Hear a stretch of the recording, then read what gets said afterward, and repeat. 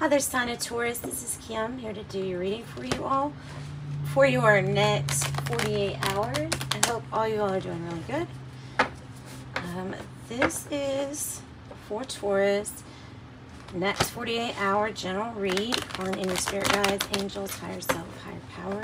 I am still offering readings for donations. Look at the box below if you're interested in that. And thank you so much for your likes, shares, comments, subscribes. I do appreciate all of you. So let's get started with Archetype deck first. We're going to grab 2 of these energies, 2 or 3, and then go into the Osho Zen Tarot. So some of the cards, the major arcana, look a little bit different, but it's a really good deck. So let's get this started. For Taurus, let's get a couple energies, please, Spirit.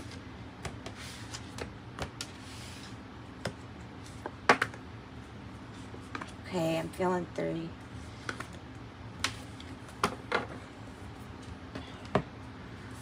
All right, the first one that we have is the womb. This could be literally like dealing with a pregnancy, as it looks like right there, but please don't think that's everybody or don't feel like that's applying to everyone, because the actual meaning in the book says to try to take this card, the womb, and remember what was born before you were born, and then remember that there was something born before that, and what is the thing that comes before anything else. That's what it's asking you to draw attention to. The forest and the forest can't get found if you don't get lost first. The forest is that shadowy area in our life that we choose to go down and explore, because really the shadows represent the unknown. We don't know what is there. Nothing's really good nor bad. There are all these experiences, and we have an extreme levels of emotions towards them, but really it's all worth experiencing. And actually some of the best things in life are the surprises and the twists and the turns. In fact, that's what most people like, especially if you're going to a movie. Imagine, what kind of movies do you like? Do you like the ones you can predict? Or do you like the movies that, you know, you're able to have like a, oh my gosh, that's so cool, I didn't know that was going to happen. Anyway, I like that one. The mask. There's the mask. And I guess, you know what, Taurus, you all might not like as many twists and turns as some other people, because you are very earthed, grounded. I think you like excitement, but I would think that too much change may bother you a little bit. So, all right, then we have the mask. This card comes off to me a few different ways. We're actually going to have to see until we draw the rest of the cards, you know, to find out what it really means to me in this reading. The colors are all kind of similar, so that's great. I feel like for some of you, this is the beginning, the creation of you finding who you are and removing the mask. So removing the false you that could be the you that had other people's expectations plastered in on the blueprint of how you looked, how you did things. And so that, of course, wouldn't be you, right? So some of you, it's that journey, maybe the journey of trying to figure out how to tame your ego. The mask also is, it's interconnected with the Queen of Wands to me, because of the mask that she wears. To, you know, the mask that she wears when she's out. So, because she's not fake or anything. She just has special skills, special talents. Could be Leo, Aries, Sagittarius. She's very bold, willing to do what needs to be done for the greater good, sharing spiritual gifts, appearing very attractive. You know, sometimes we don on a mask for our public persona, which is as little as let me wear my lipstick to let me get all completely dressed up just to go out, you know what I'm saying? So those aren't bad. Those aren't bad. Those are personas. It's our character. Oh yeah, I heard a quote about character recently. It's and it's an old quote though. It says, don't be worried about your reputation because that's what others think. Be worried about your character instead. And I hope I got it right, because I probably didn't. But it is, the main words are completely right. All right, let's do Celtic cross for Taurus. What's the issue for Taurus? What's the issue? Oh, man. I hate it when I do that to the cards. I get stressed. Stressed out? Why are you stressed out? 7 of Wands. Maybe somebody's accusing you of something. Maybe you feel like something's an accusatory way of going about things. You know what I'm saying? The blame game. Maybe this is really having to juggle a whole lot, because at the same time, you're having to put your defenses up. So it's a lot to juggle. It may be talking about your feelings and emotions, but it also looks like here, like somebody's always trying to burst your bubble with that monkey. And let you look at that card. So it looks like this person's doing things with, well, it takes 3 legs, 3 arms. So you're doing a whole lot at one time, and you're getting stressed. And in between that, there's nonsense going on too in the background, in between all that. All right, what's the challenge for Taurus? What's the challenge? This new adventure, and I feel like this is the root.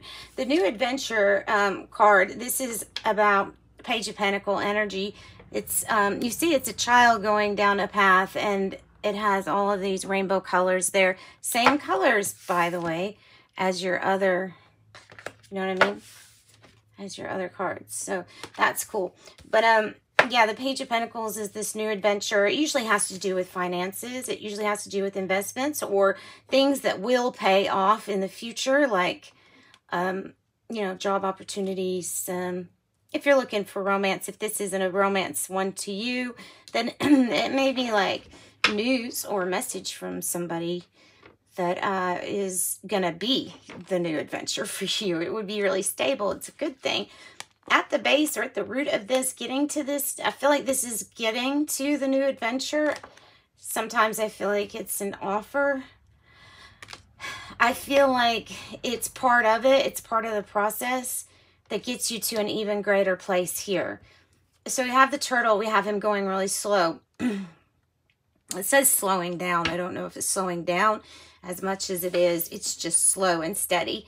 So there's progress, though. There's progress here, and an overnight success tends to leave the same way. So this is what you want. You got a lot of your own energy in here. Taurus, Virgo, Capricorn energy, earth energy. What's in the past? Okay, we had the rebel, but it's in reverse in the past. So in the past, there's a really big pull for you to do things the conditioned way or a conditional way. And part of that is because of what I was saying in the beginning about liking things not to change too much. So if you're getting conditioned to believe and do things and behave a certain way since you're really little, then, you know, being a Taurus, that might stick with you. It might be hard to break the chains from things that you just have always thought or known to be the right things. So you may have felt kind of frustrated at times doing things that you knew, but you didn't want to rock the boat kind of energy.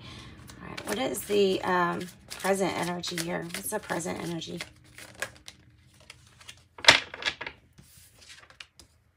The 3 of Wands in the reverse, actually a really good card. Okay, there's a little bit more at this time that you could be experiencing, and I think you do know that. But this is why this card's so great, is because it indicates something that you really just don't know of, that you don't. Look at the color schemes, the same again. Something that you don't know is coming in. So I like this card, up or down. It's always one of my favorites. So is 4 of Pentacles. Not in the reverse, actually, 4 of Pentacles. But so near future. Oh, wow. Okay, we have success. We have the Queen of Pentacles, and it says flowering. This person's very abundant. We have the auspicious symbol of the lily there. Yeah, just really, really happy. She receives. That's how her hands are like this. She's like, come on, I'm open to receiving. And that's what the Queen of Pentacles receives, is money, and able to live this really cushy, luxurious, lucky almost lifestyle. But it's not luck. It's experience and the way that she looks at things, and truly is a Taurus card because likes the finer things in life, like stability, being grounded, not having to worry too much. A Taurus that's pressured and worry is not a good thing. 6 of Wands, success.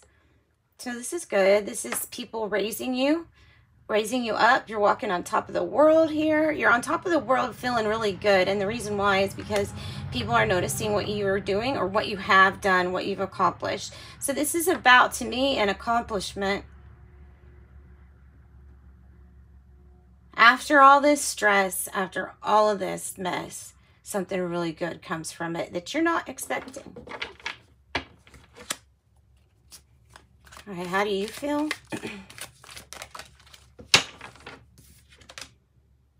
Feeling like the Knight of Swords. You're feeling like there's nothing you can do right now in a pretty tense situation, one that requires like a lot of balance, steady movements to not cause any uproar. I mean, like there's something, you're walking on eggshells about something, and you're staying up at night. You're worrying about this. But look, it's not all doom and gloom. You have the stars right there. So there is a sliver of what you feel like is hopeful. But I'm telling you, that's why the 3 of Wands, you're feeling like nothing's going to come. This is what's coming, though. That's why I'm like, you're really fooling yourself, and you're worrying too much. You're dwelling on something.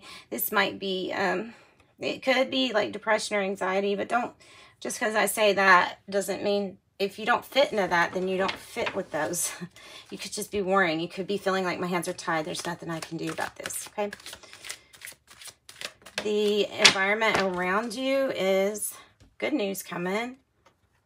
Your stuff's all good. So you have good news coming around you. This is a message, be it a package or letter, a phone call. There's some kind of communication coming in that's going to let you know something has moved forward, and it's really big and it's passionate, and do you want to come type of energy. That's a passionate new beginning too. This could be in love. Look at all these new beginnings, or there's a lot of children in the mix here. It could be children fire sign and children earth signs. I think this is really good news though coming in. Look, because you have mastered your emotions and you've let go of the past. So, ta-da, that brings in success for you. So, hope and fear.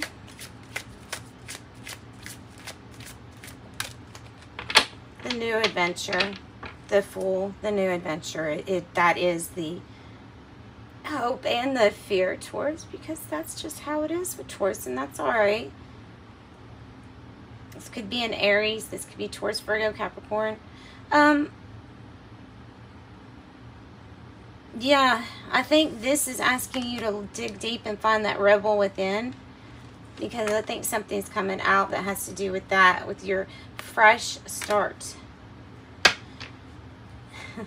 It's because you can feel it coming in too, but it's something that is just something that when it comes, the way it's like the way it's packaged or something, it's just totally surprise.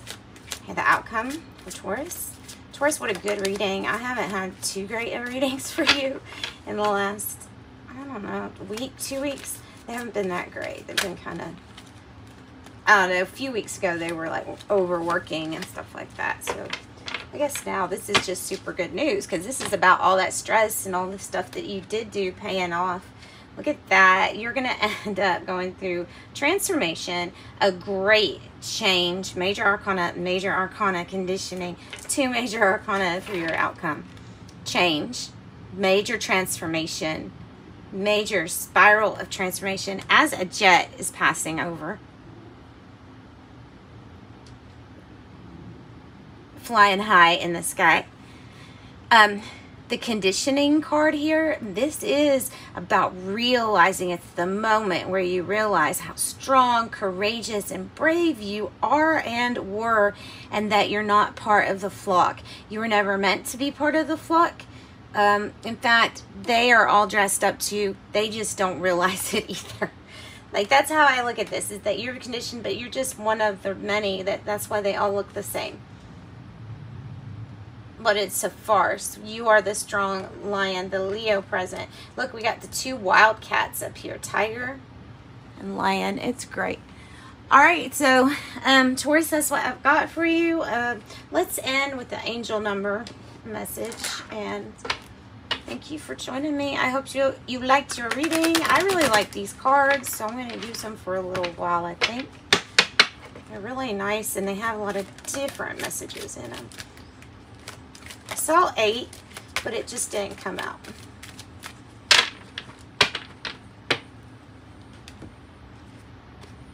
15. 3 5s. Your love for others is powerful, and you are able to spread your gift far and wide. It says use your wisdom, your words of wisdom, to benefit others somehow. So use your wisdom, your words of wisdom to benefit others. Maybe like a teacher energy. Teacher. And then we have 29. I don't usually get this one. You are highly intuitive and creative. It says you draw ideas out of the sky. Seem to a powerful drive to know the oneness of all things. 29. I am insightful, which is probably what's helping that change come on down for you. All right. Thanks, Taurus. Sending you love and light. Bye-bye.